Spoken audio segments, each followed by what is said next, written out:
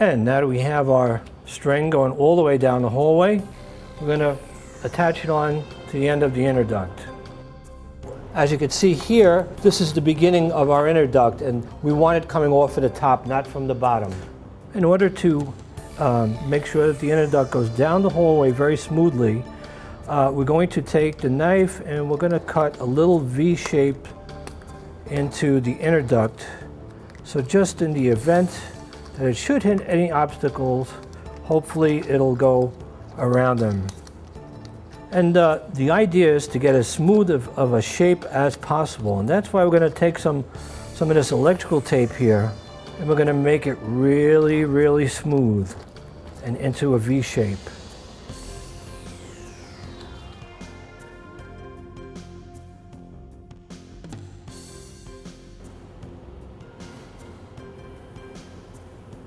And here's the string.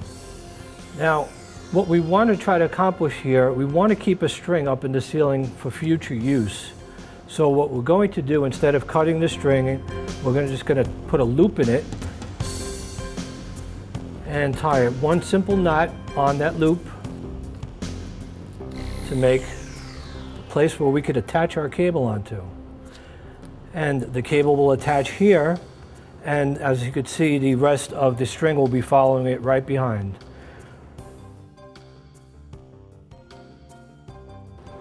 And we'll tie this string onto the other loop that we made with a double knot.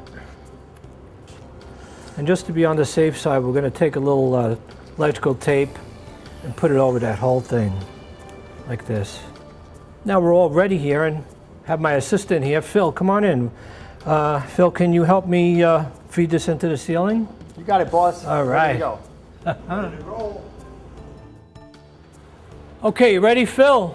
We're ready to pull now. Okay, go.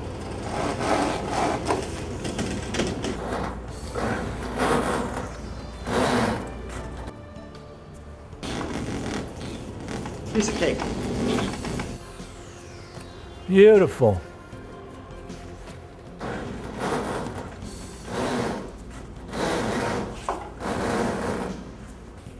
All right, now we got the introduct out to where we want it to be.